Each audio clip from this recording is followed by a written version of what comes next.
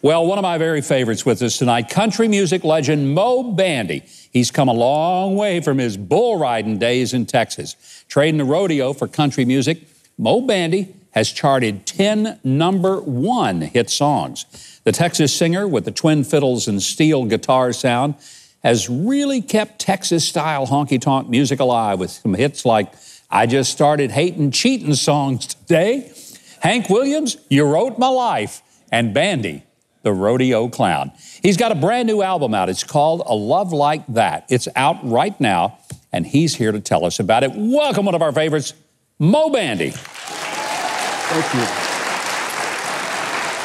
You know, your music is terrific, but your story is great. You used to honestly ride bulls in your young days. I was raised in a family that we had bull riding. My dad had bull riding in his place. And my brother went to national finals 7 times, Mike Bandy. Wow. But I had to quit because of back problems. I got a big yellow streak right down the middle of it. You know? Well, the fact that you did it once is more than I would have ever done. But I did that. But I tell you, we was raised around the sport of rodeo, and I've owned a couple of bucking bulls in the PBR and the PRCA, and I've just enjoyed the sport of rodeo. Has been really good to me. Isn't it one of the greatest American sports of all? I love rodeos. One of my favorites. It's American as apple pie. It is. It really is. It comes from our cowboys that worked on the ranch and all that. And it really is. It's a great sport. Oh, by the way, that plate of food that you had. Did you get it? I'm sorry. Oh, man. Our interview is over, and Moe will not be able to sing tonight as a result. Hey, let's talk about this new album because it's got some great songs on it. You're going to do one of them with us here. Bill Anderson is one of the authors of one of the songs that you'll do with us. Just great music. Well, thank you. We're very proud of this album.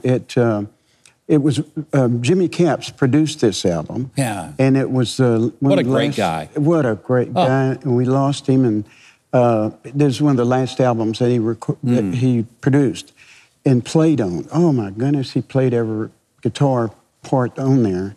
And it was just such an honor. Matter of fact, I've got Michelle Capps is with me tonight. She's going to sing with me, his widow, and she sang with me on the record. But this album is very special to me because in memory of Jimmy.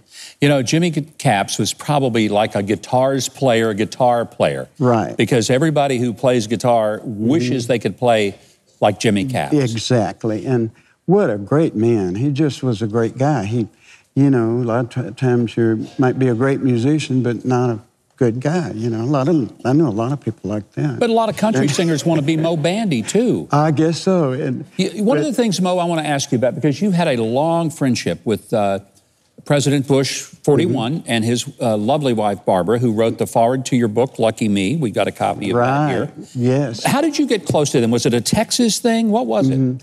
I was doing, I had the song Americana out, and they were campaigning in '88. Yeah.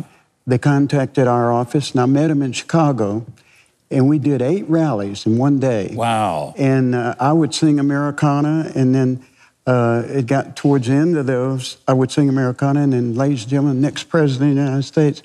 And what an honor and a thrill, and I will never forget some of the stories and things that we did. We put them in the book, Lucky Me, my book. I put a lot of that in there. But they're just a great family. You know, they were lovely people. Just good family people. And wanted to help our beautiful country. It's a great story. It's part of your book.